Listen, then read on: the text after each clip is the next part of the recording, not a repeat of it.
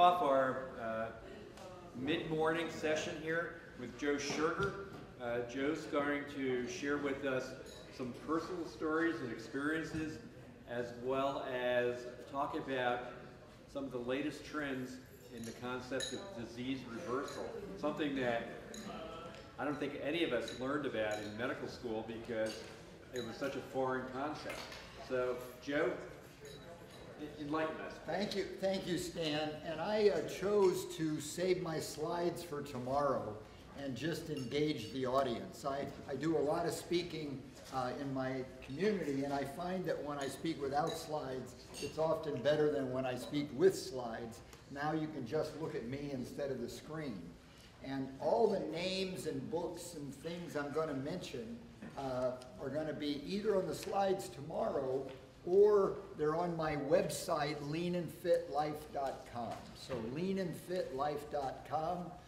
My book on Amazon is called Lean and Fit. A third edition is due to come out very soon.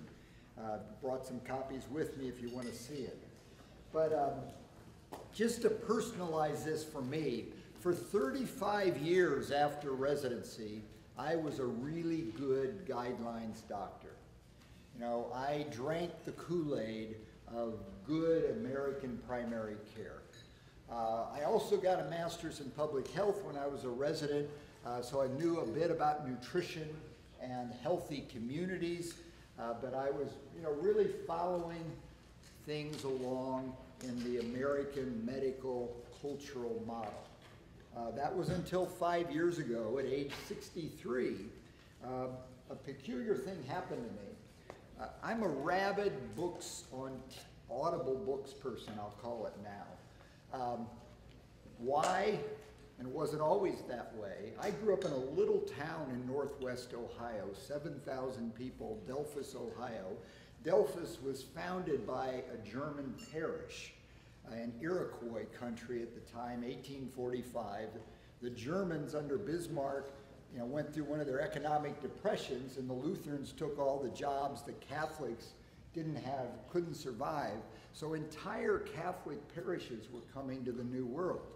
And indeed, Father Otto Bredike down the St. Lawrence Seaway and through Toledo and went south, found a place for his parish from the Rhineland to come and settle.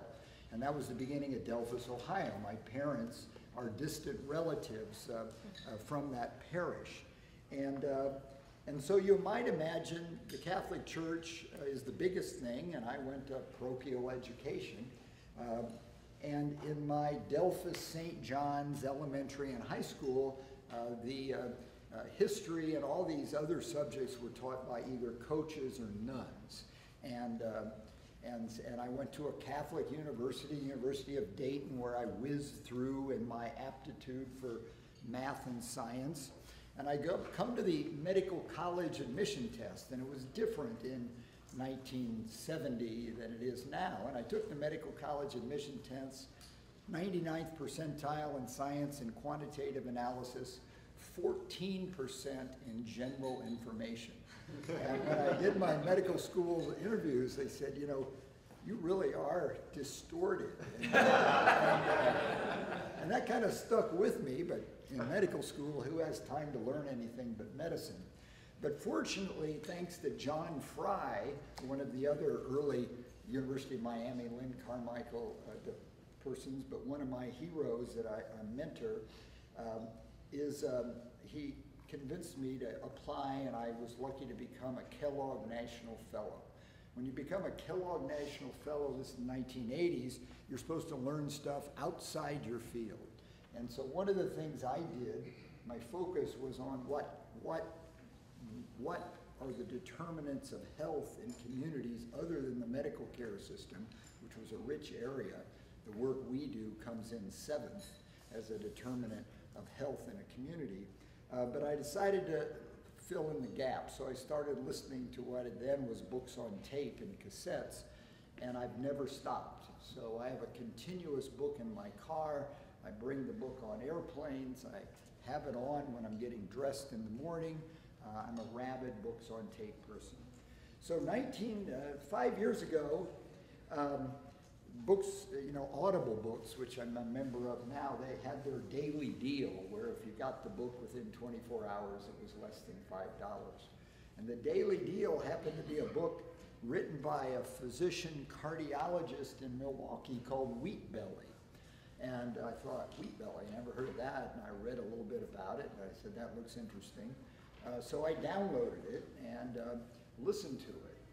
And then I listened to it again and quickly ordered 15 copies. William Davis is was a kind of a modern day Robert Atkins. Now I know I'm taking a risk here because to talk about somebody like Robert Atkins in a scientific community is a potential disparagement. But I've actually written an article about Robert Atkins called Profile and Courage, which nobody would publish, by the way. So I published it in my book.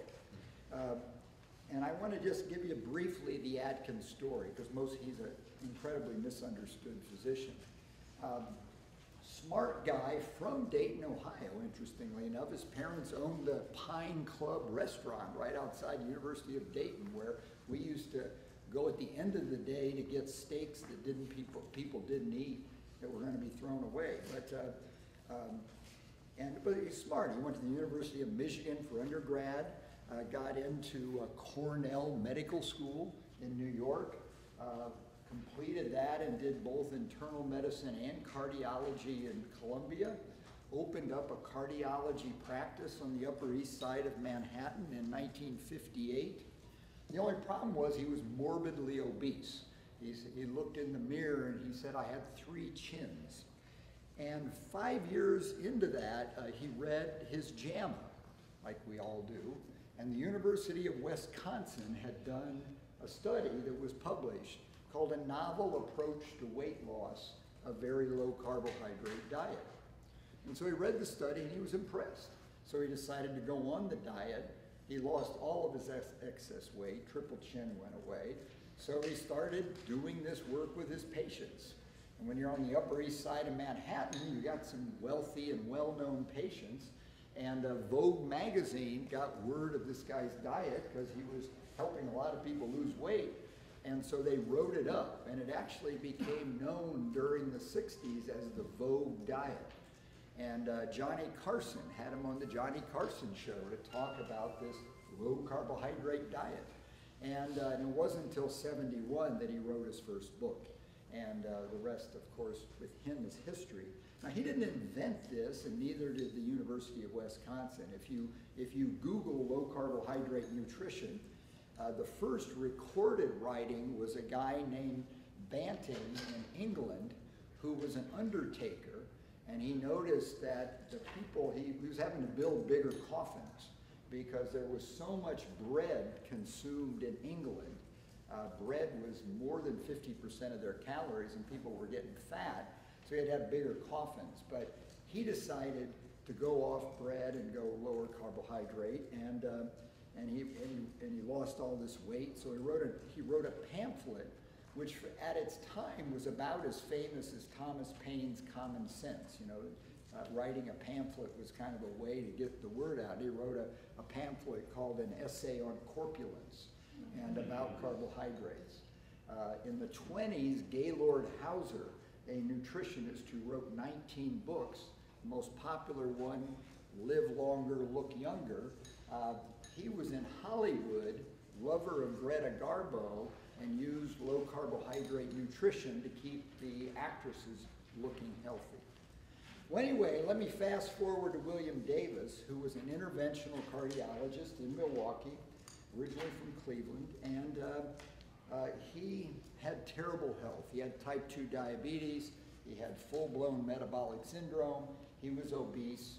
He decided to lose his weight, went low carbohydrate, spontaneous combustion happens as it does, and he reversed all of his health problems. And so he wrote this up in Wheat Belly and published in 2011. So I, who was one of the biggest promoters of Fiber One cereal and could never walk past a chocolate chip cookie or a good-looking muffin without using it, decided to do this myself because I was overweight. I didn't like my waistline either, and my lipid numbers were not that great. And so I decided to do this, and magic started to happen. The first thing I noticed is that I was never hungry again during the day. There was no need for a snack at any time, no 4 o'clock lull. That carbs drive hunger, carbs cause an unstable, fluctuating blood sugar, repeated pulsations of insulin in the body, and I was no longer hungry. And not even thinking a notion about calories, just eating healthy fat and protein type foods. My Fiber One cereal became raw nuts, almonds, walnuts, and I started adding ground flaxseed and chia seeds, some fresh berries, plain yogurt, because every other yogurt is full of sugar, and started, I had my superstar breakfast that I had with my bowl. I describe it in my book. I was never hungry again the rest of the day, but that's just all I ate. And indeed, 18 pounds just fell off of me. When I was in college and as a young man, I had a 32-inch waist and weighed about 155 to 160. And then over my career, 34, 36-inch waist, just kind of happened, middle-age spread, totally normal, no big deal. Not obese, just overweight. But I was even running marathons, and I'd go into the running store and they kept saying, well, you're a heavy runner, you weigh this much, so you need these special running shoes as a heavy runner, and I never liked hearing that. Well, indeed, within 4 months, I had a 32-inch waist. My weight went right down to 160, where it has stayed, and the rest is history. That's been 5 years because I don't eat refined carbohydrates. I eat fruit in a normal amount, but I eat what is kind of the health diet. And so changed my life. In the next year, took more weight off my patients than I'd done in 35 years before that by cutting the carbs. Now, carbs are the most profitable of all foods. We've been talking about the capitalist healthcare industry today. It's pale compared to big food. The food industry is very powerful, very profitable, and they promote the foods that make money. Carbs can be stored. You can put them in stuff in bags and boxes. They don't spoil. There's nothing to compare with the profits. Grains are a very profitable commodity, and it's what America does. I mean, if a country's in trouble, we ship them grains. We ship them flour-based foods. And so when you take on the carb industry, you're taking on a big gorilla. And worse yet, sugar, and the literature now on sugar, if you really want to dive into it, is really rich. But the labor costs of producing sugar are now such that there is no more sugar made in the United States. It all comes offshore. The last sugar plantation and refinery in Hawaii has been shut down. Can't do it due to labor costs. However, the American farmer has an alternative solution. It tastes just the same. It's called high fructose corn syrup.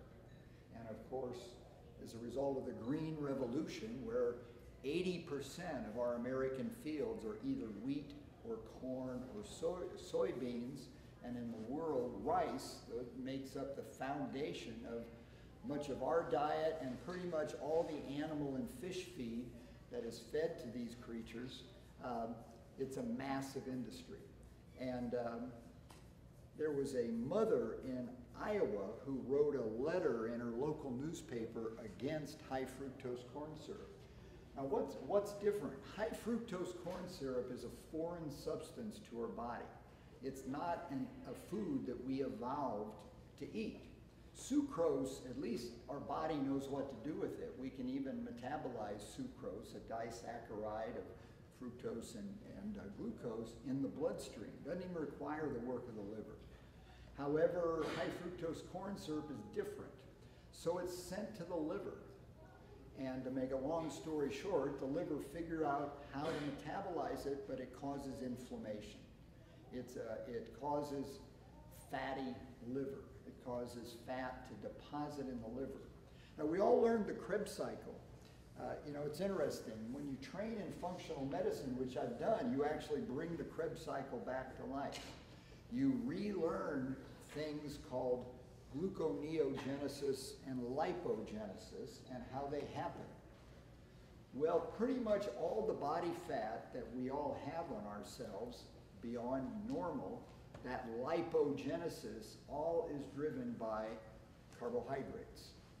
The body is actually, these new nutritionists, deep science, but as they described it, they've kind of simplified with kind of an Occam's razor approach to what the real science is. And because we're taught all this confusing stuff, especially about diabetes. You remember the liver slides of the diabetes and all the different metabolic pathways that make up diabetes. Well, it's not that way. And David Ludwig from Harvard articulates it very well with his studies. It's all about glucose and insulin. There's nothing else you need to know about diabetes except glucose and insulin. Now, we were taught insulin drives sugar into cells. That's only one of its major roles. It stimulates lipogenesis. It stimulates the conversion of all the sugar you're not going to burn into fat. The only way that eating fat becomes fat is you have to eat it with a bunch of sugar. And healthy fats by themselves, it's why, as Mark Hyman so well describes in his book, Eat Fat, Get Thin, is eating fat without sugar doesn't make you fat, it's the sugar that makes you fat. We are like hybrid cars. We have two energy sources. We either burn carbs or we're going to burn fat. But the way we work as bodies is that carbs are the first fuel. They're always the first fuel because actually your body doesn't want to have a lot of carbs on board. It causes high blood sugar, atrophy of the brain, insulin overload, a lot of negative stuff. So your body is actually working to get rid of the carbs. It actually wants to use fat as a fuel source. It's a very steady, predictable fuel source. It causes a stable blood sugar. We don't need to eat carbs. Sarah Hallberg in Indiana, who runs the intensive dietary clinic to reverse diabetes and reverse obesity, the title of her TED Talk, seen by over 1 million people, is How to Reverse Diabetes by Not Following the Guidelines.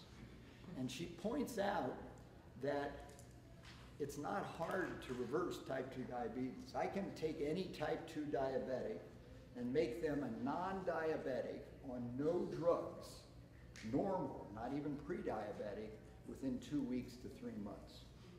And all I ask them to do is stop eating foods we don't need.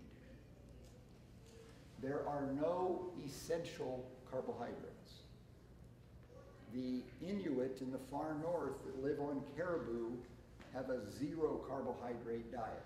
They get their vitamin C from bone marrow, they eat the organ foods, they give the lean meat to the dogs, which is kind of interesting. The Samburu and the Maasai in Africa live well without deficiencies on a 0 carbohydrate diet. Now, I'm not here to promote a 0 carbohydrate diet, only to point out that we have essential fatty acids. Without getting our essential fatty acids, we don't live. We have essential amino acids. Without getting our essential amino acids, we don't live. There are no essential carbohydrates. And the human diet, we've been on Earth, Homo sapiens goes back to our current knowledge 300,000 years. Might be longer, but we've been here about 300,000 years. Until 10,000 years ago, 2% of our life on Earth we ate nothing but the food of nature. Our life was get up in the morning, hunt, gather, play, because we know the hunter-gatherers had plenty of time to play, feast, go to bed, wake up, hunt, gather, play, sleep. We ate one meal a day, and we ate the food of nature. When you're eating root vegetables and nuts and even some fruit and animals, because we know we couldn't have survived if we weren't omnivores, your nutrition was mostly fat, moderate amounts of protein, and maybe 10% to 15% carbohydrate. That is the human diet. That's the diet we've eaten for 98% of our existence. And almost all of our chronic diseases, and this has been laid out by Daniel Lieberman at Harvard in his book, The Story of the Human Body, Evolution, Health, and Disease, argues that we're now in a state of dis-evolution as a species because of our industrial diets. And so we basically live in a hunter-gatherer body because our genetics have not really changed in only 10,000 years.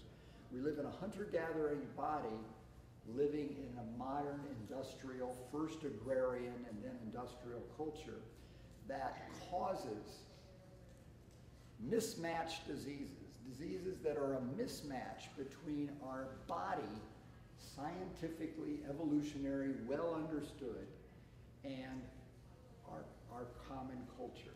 3 meals a day is cultural. There's absolutely no health basis to 3 meals a day. And some people even want to throw in some extra snacks. Type 2 diabetes does not exist. You know, Joslin, when he was a resident at Mass General in the 1890s, was the first person to find type 2 diabetes and write it up in the literature as a case report. The disease hadn't even been described before then. It was a big oddity. But what has happened to the amount of carbohydrates in the diet since then in America and in terms of our food culture has made it the most expensive of all illnesses. It is an unnecessary illness. It's an illness that exists only because of our carb culture. Now this kind of work has kind of evolved just this decade. What's incredibly exciting, what gets me excited, is while the roots of this knowledge was before, the revolution has been started this decade. Building off William Davis in his Wheat Belly books was a neurologist with a master's in nutrition named David Perlmutter. He became famous in 2014 with his book Grain Brain, where he took the data that basically the deterioration of the brain, neurodegenerative diseases were being driven by blood sugar and inflammation, but driven by blood sugar primarily. And beautiful, elegant studies, New England Journal of Medicine graphs, your rate of brain atrophy is directly related to your blood sugar. A normal blood sugar is fasting below 90, never gets above 120. When you have that kind of blood sugar, the size of your brain, all things considered equal, is going to be normal. For every 10 points your fasting blood sugar goes up, you will have brain atrophy as a senior in a direct relationship. If you're a type 2 diabetic, you have 4 times the risk of Alzheimer's disease at any age as a senior compared to normal. And pre-diabetes, it's double the risk. You've probably heard that Alzheimer's is being called type 3 diabetes. It's glucose toxicity to the brain. We're not supposed to have all this glucose.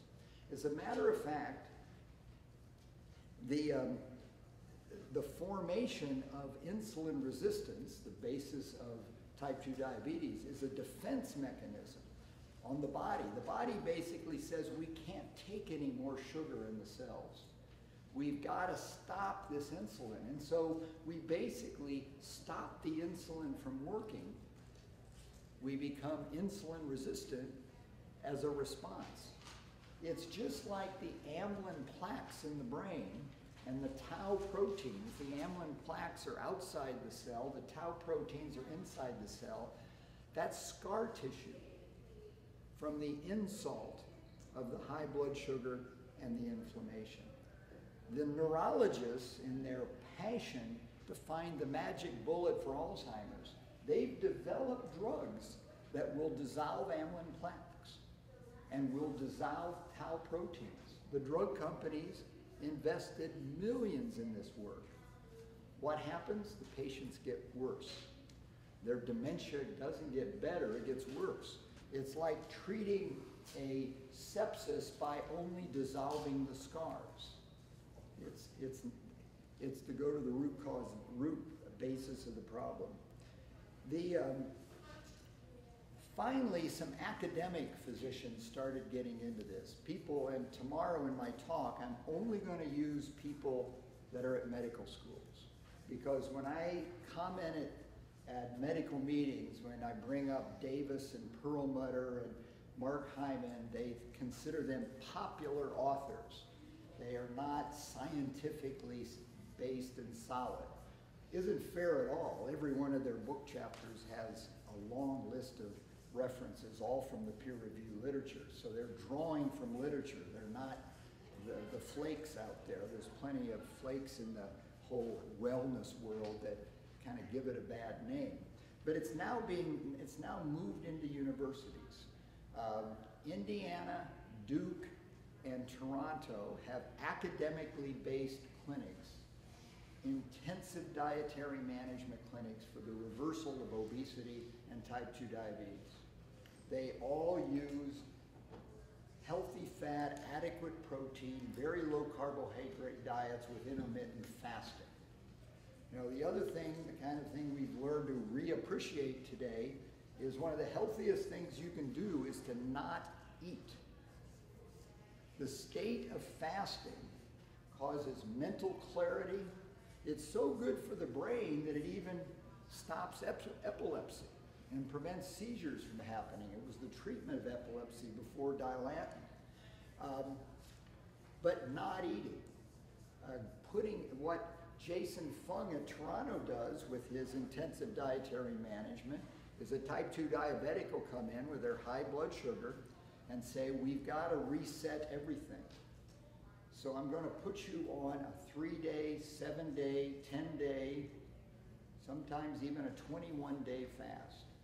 We'll cover your micronutrients, your vitamins and minerals. You're going to stay very well hydrated. We'll monitor it, but no more macronutrients for this period of time. How long can we go without eating? 6 months. 6 months. Anybody else want to do a taker? I thought it was like 9 days.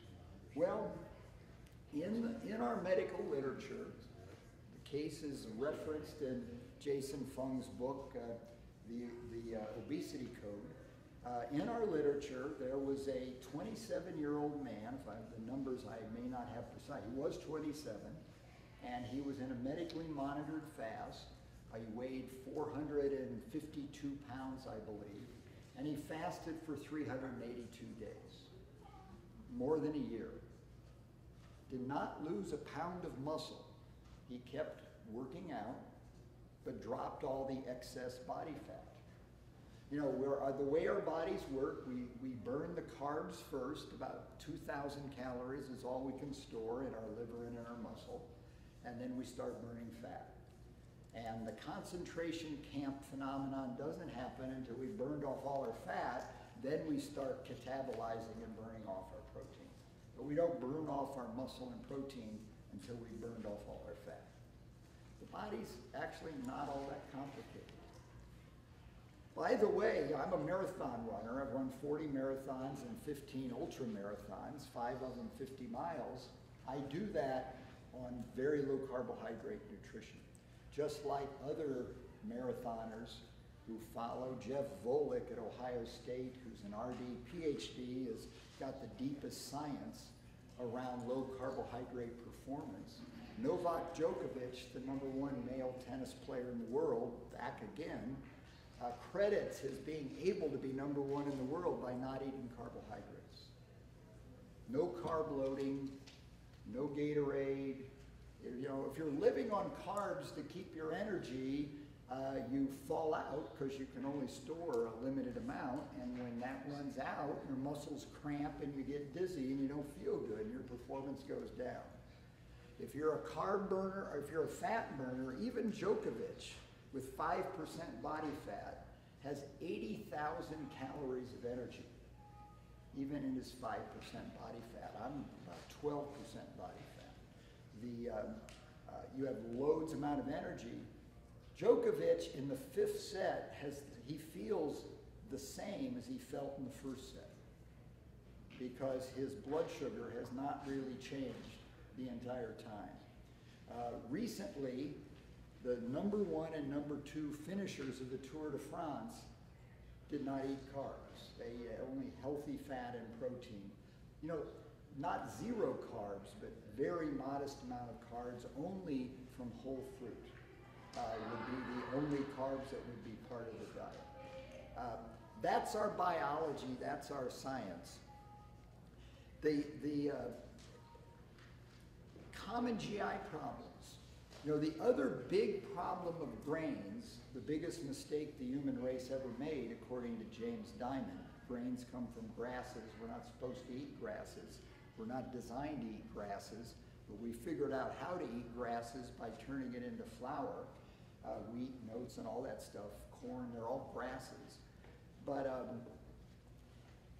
the other big problem, besides the huge amount of carbohydrates, the amylopectin that we get out of that, is that it has proteins that are inflammatory to our bodies. And if you're a grain eater, you have a different microbiome than I do, or people who are living off just the foods of nature and not eating grasses. We all have learned about the microbiome as this new organ. And we talk about it in the literature like it's like the liver, it's like a separate organ. The microbiome, which we develop after conception, and we're usually born sterile, it first begins by going through the birth canal, and from hopefully breastfeeding helps develop your healthy microbiome. If you're a grain eater, like almost all Americans are, and around the world, you have a different microbiome, and it's not a healthy microbiome. Doesn't matter about your genetics, your culture, there are variables that influence it, but if you have a grain-eating microbiome, you will have dysbiosis. Remember that. There'll soon be an ICD-10 code for it because it's a common diagnosis. Dysbiosis, an unhealthy gut microbiome. It causes SIBO. SIBO, pay attention to that, you'll hear more about it. Small intestinal bacterial overgrowth. What happens to a grain-fed microbiome is it starts migrating north, and it migrates into the permeable small intestines, and it releases proteins into our bloodstream that get through the permeable small intestines. And our body reacts to those proteins as if they're foreign bodies. Now it is currently postulated, remember we're postulated, that all of our autoimmune disease is triggered by antibodies against those proteins from small intestinal overgrowth. We've had an explosion since the 1970s in autoimmune disease. Frequency's been going up steadily. It's felt to be nutritionally related due to our dysbiosis and small intestinal bacterial overgrowth. H. pylori in the stomach, where did it come from? It didn't come from the community. H. pylori is one of the good guys. It's a good bacteria in the colon, but it migrates all the way to the stomach if you're a grain eater. And it causes, as we know, not only peptic ulcers, but other acid peptic problems. You want to have 80% of all of your patients with GERD and irritable bowel become well, you take them off of inflammatory foods. Grains are the big gorilla. You make them grain-free, soon the problem is gone. You've got to wean them off their PPI drugs. We know the PPI drugs are unhealthy if taken chronically. But they're taken chronically because people can't be okay without them. They depend on it. And so they're dependent on a drug that's going to give them fractures, dementia, vitamin deficiencies, all of these other things caused by these drugs because of our grain-based diet. And again, this has all been spelled out. There are 2 GI clinics. At Johns Hopkins, there's an interesting gastroenterologist who also has a degree in nutrition. And his name is Gerard Mullen. And he runs a GI clinic at Johns Hopkins on reversing GI problems. He's written it up in his book, The Gut Balance Revolution, where he takes people and puts them on only the foods of nature and gets them off of all their GI drugs. He restores the acid stomach, which we need for our health. We need an acid chamber in our stomach. We don't get acid reflux if we only eat the food of nature and go off grain-based diet. The next most common inflammatory food, and the second mistake we made as a human race 8,000 years ago, is to milk cows. Cow milk is not human milk, and it has an inflammatory protein in it, casein A, which starts to affect us as babies. It's the cause of all those crazy baby rashes and infant colic. Now this literature, a lot of it came out of Scandinavia, is suppressed in the United States by big food. The Dairy Council, the Corn Refiners Association, the Wheat Board, these other things are incredibly powerful. And quite frankly, they have bought organizations such as the American Heart Association, American Diabetes Association, all of these others, heavily influenced by millions of dollars a year from big food that suppress indeed what we learn. But Gerard Mullen does this at Hopkins.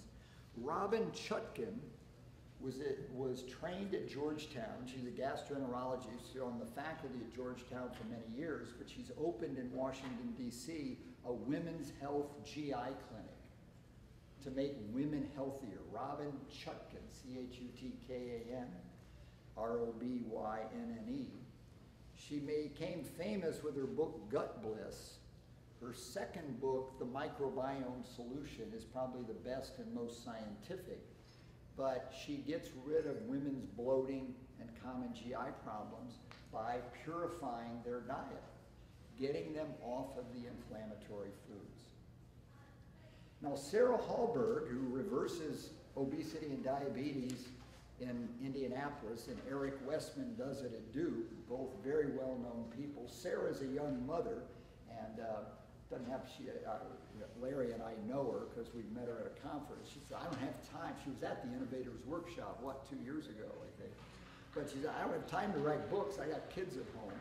But so she's done an 18-minute TED Talk and various podcasts. But a writer up at University of Toronto, Jason Fung, has spelled it out in much, much greater detail and has articulated the intermittent fasting that's critical. He says, we've been way too focused on what we eat and not nearly focused enough on how often and when we eat. And he brings that element into it. So his book, The Obesity Code, is why insulin is the fundamental hormone of obesity, causing lipogenesis. The other thing obesity, insulin does in the body when we pulse it out is that it slams the door and puts a lock on it to burning any fat. When you stress your body, you go out and have the donuts and the bagel and the sugar water with vitamin C that we call orange juice, and you start doing that stuff, you basically go, oh my God, pour out some insulin, protect the body from this sugar, lock the door, no fat burning. I mean, I watch people in the gym and the fitness center, and they're working so hard to try to burn off some fat, and then they go get, a high sugar bar or a Gatorade or something like that. They're wasting their time. Exercise will not do one iota for weight loss unless you turn off the carbs, because you won't burn fat. You may become a little less fat because you'll burn more carbs instead of the lipogenesis that comes from the body, so maybe you'll put down less fat. You're not going to burn any fat until you let your body burn fat by getting the carbs down.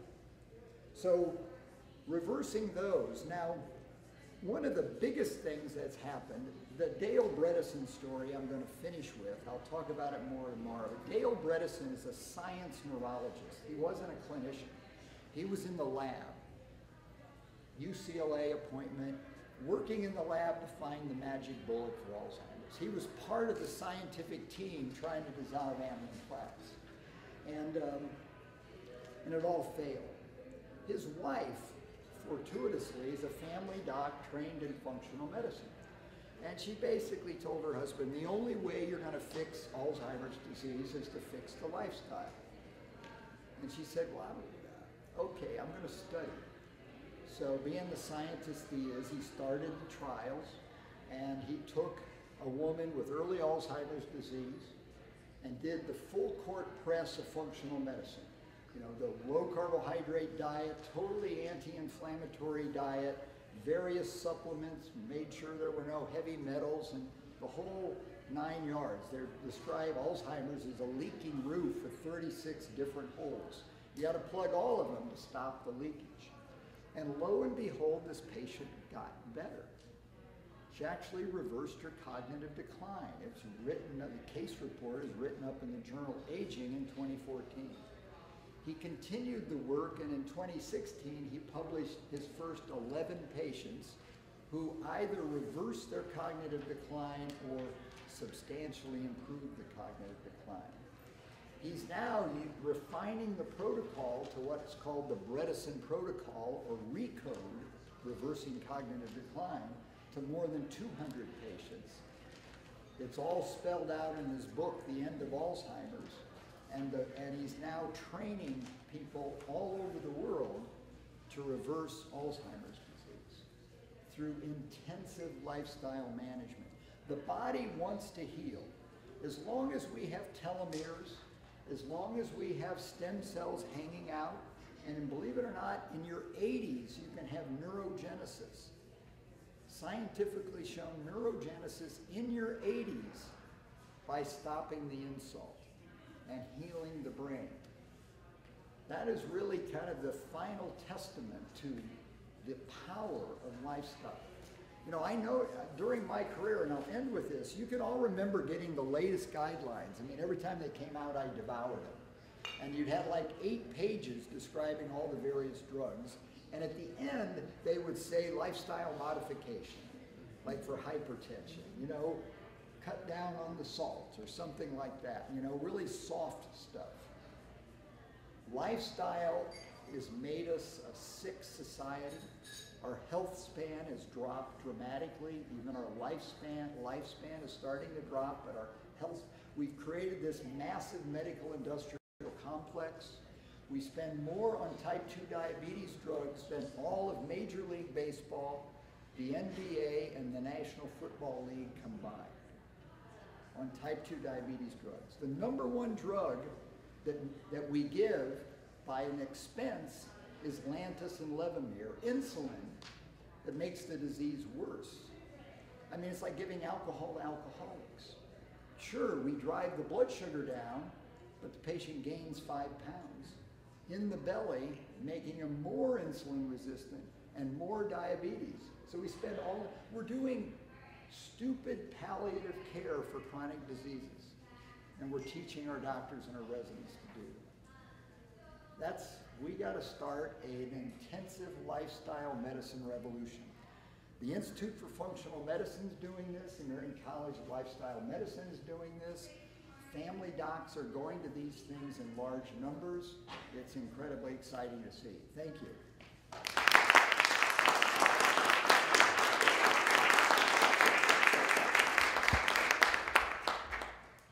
You said functional medicine several times. It's kind of like the elephant in the blind man. We all probably have 12 different ideas. What do you mean by functional medicine?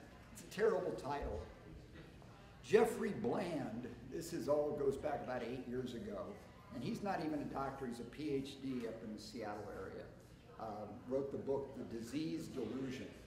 But he basically, functional medicine differs from integrative and alternative medicine, although there's overlap, but functional medicine basically says, let's go to the core. Let's go to the cause of the disease. And if we can deal with that, we'll restore health. So it's all about going to the root cause of the disease to restore health. And they've learned, there's like 6 big elements of it, but they learned that you begin in the gut by restoring gut health through a healthy, low-carb, anti-inflammatory diet.